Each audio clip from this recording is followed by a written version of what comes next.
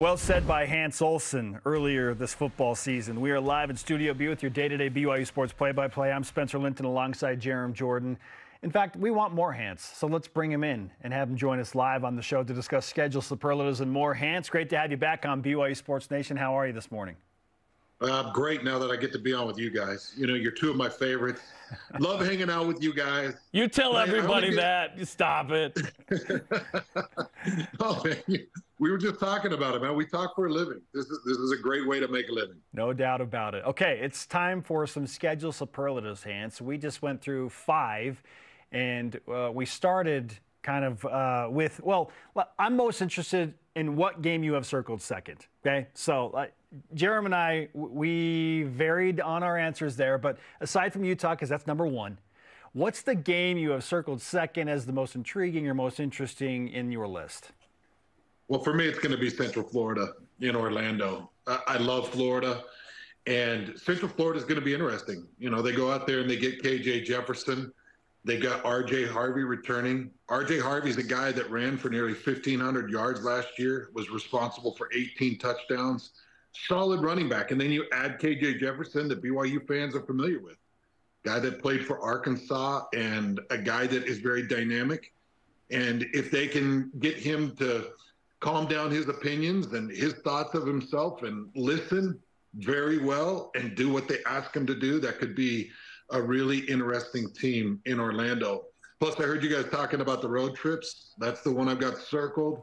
Can't wait to go back to Orlando. I have some property out there, and I can't wait just to go out there middle October and go hang out and enjoy that beautiful Florida weather.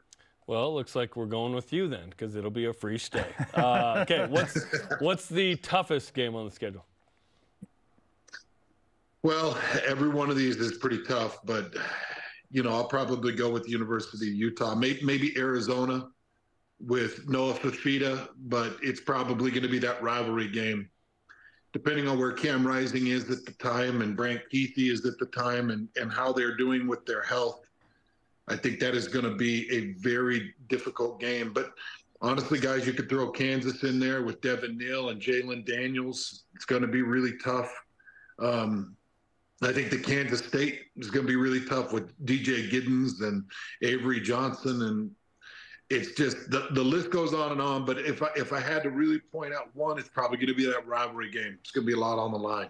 Hey, listen, BYU fans know all too well that whether Utah's playing their starting quarterback or their backup quarterback, it seems to bode well for Utah. So does it really matter if Cam Rising's playing in that game? Because Utah's backups seem to play well against BYU. Well, they do. And, you know, when I looked at this schedule, guys, my first thought, my very first impression was BYU better get themselves a better defensive line. And Jay Hill has got a lot of work to do to put a defense in front of these running backs that they're going to see, because these running backs that they're going to see are fantastic. You know, I mentioned one in R.J. Harvey, but you go through DJ Giddens, you go through Ollie Gordon, you go through Devin Neal, and, you know, it's not just the running backs. The quarterbacks across the board are great. And, you know, we failed to mention that SMU, the second non-conference game of the season in Dallas, and SMU's got Preston Stone. You know, that's a guy that threw for 3,200 yards, yeah.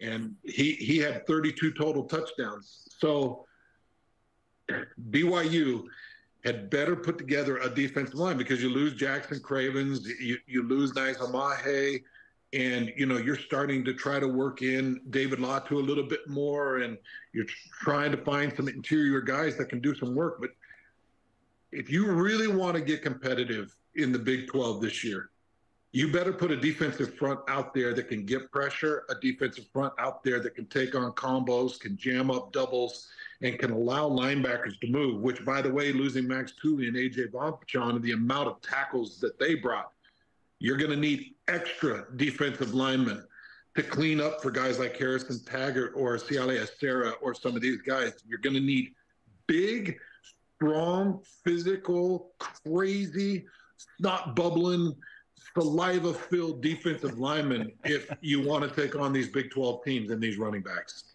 We don't have the cloning technology to clone you quite yet, but if we did, I think you'd be one of the first. So just FYI, please give us your permission to do that later. Okay, what's the biggest trap game on the schedule? I'm wondering if it isn't SMU to start the season. You know, you're going to clean things up with Southern Illinois and then head to Dallas. And that's an SMU team that won the AAC last year, and they were actually able to win the AAC. Their final game of the season, they lost Preston Stone, and they were still able to win it. Preston Stone ended up breaking his leg against Navy. And so, I don't get too far into the schedule before I'm like, nobody better sleep on this. Yeah. SMU is very good, and they're well coached, and that is going to be a tough road game. And if you think that you're just going to sleepwalk through Southern Illinois and SMU and Wyoming, you're crazy. SMU has a lot of potential to be a tough game. And I don't think you can look at Arizona as a trap game or something that could catch you off guard. Arizona is just going to be a spectacular team. I know that they're going through a coaching change, but, they get San Jose State's coach. And San Jose State's coach just built a quarterback for a few years that in Chevon Cordero that was lights out. He was awesome. So now he gets to come in and work with Noah Fafita, and Arizona becomes a real problem. And we haven't even really talked about Oklahoma State with Ollie Gordon and Alan Bowman. That Oklahoma State game is going to be miserable too. For sure. And it's a week after Arizona. Hey, thanks for the good news here, Hans. Guys, it's tough, man. It is tough, and that's why, like, I need 4 defensive tackles that are ready to anchor down and be some of the best in the country, and I need 2 defensive ends that can run downs 1 through 4, and then I need 2 defensive ends that can give me rushes on critical downs. That's it. I need better defensive line. I need better defensive line play. I need them to be cleaner, stronger. I need them to be better up front. I know we can focus on the quarterbacks because I'm not really feeling like BYU's quarterback situation is the best quarterback situation either.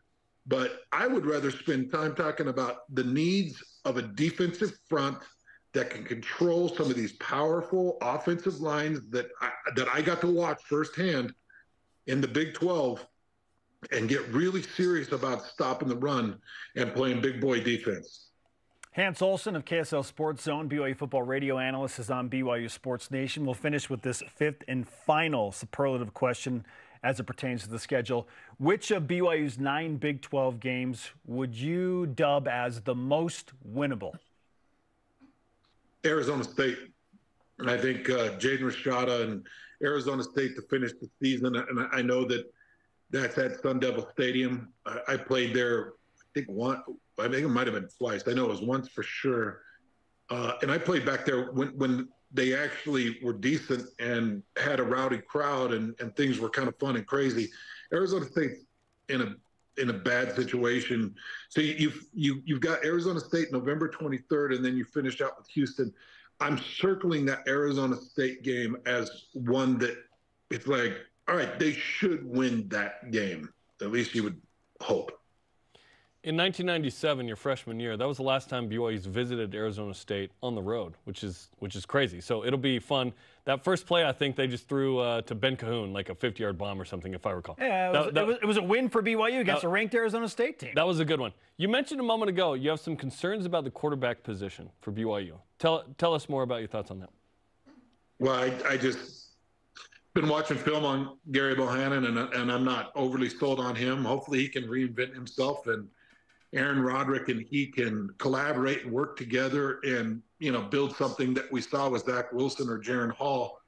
But I think that there are some things there with Gary Bohannon that need to be cleaned up. And I'm hoping that he can really learn to quickly release the ball and a clean, quick release and get it to his weapons.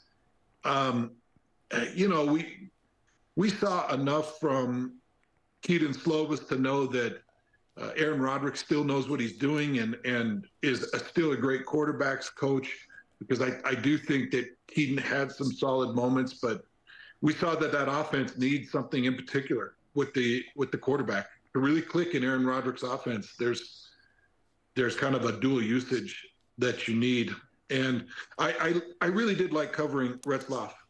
I did, and I like Jake Retzlaff. He's got a long way to go to be a Big 12 high-level quarterback. You know, and it's crazy, guys. I wake up at night and I still have visions of the pick 6 against Oklahoma. Oh my gosh! And that's just it's just the way my brain works. And the collapse against Oklahoma State, they should have won that game. And so I look at the quarterback room and I think, all right, there's not real proven greatness in there. There's a lot of clay that Aaron Roderick is going to have to mold. And believe me, he's an artist and he's creative, but he's got a lot of work to do with the quarterbacks that he's currently got in that room to be truly competitive in the Big 12. All right, Hans, in 15 seconds, because we teased it, what do you think of the November 9th date for BYU Utah? Are you in favor or do you hate it? I hate it.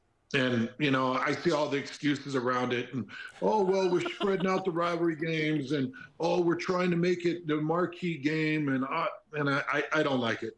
I don't like it. You know, you've got different time slots for games that run throughout the day. People are like, well, you don't want it to butt heads with Michigan, Ohio State. You don't want it to butt heads. It's like there's different time slots. Put it in a time spot that, look, if it's got to kick at 10 o'clock in the morning, kick it at 10 o'clock in the morning and make it the marquee matchup of the morning or the marquee matchup of 8 o'clock p.m. or 8:15 p.m. I don't care. But put it on that rivalry weekend that we all circle, that we know has huge impact, that we all anticipate. And by the way, I've got some other problems with this. You know, you put a bye week before that game, and all that does is it allows you to stew in your anxieties for 2 weeks as a player. Like, I would rather play that on a short week. Look, play me on a Saturday and then play that rivalry game on a Thursday. So I have a short week, so I don't have to hear my parents say, oh, can you get Aunt Becky some tickets? And, oh, did you know that your uncle's son plays on Utah? And, oh, did you know? And you're just like, I don't want to hear anymore. I just want to play the stupid game. And now we got to talk about this thing for 2 weeks. I'd rather have the bye week after the rivalry game so that I can recover emotionally, physically. So I don't like this. Oh, well, we gave you each a bye week. Okay, all you did is boost anxiety, and it's going to be a crazy couple of weeks. That's as a player. No, as media member, this is gold, Jerry. I really don't like anything about what they did with this rivalry game. I wish you'd bring an opinion to this program, Hans. I love it. At some point, Hans. you will.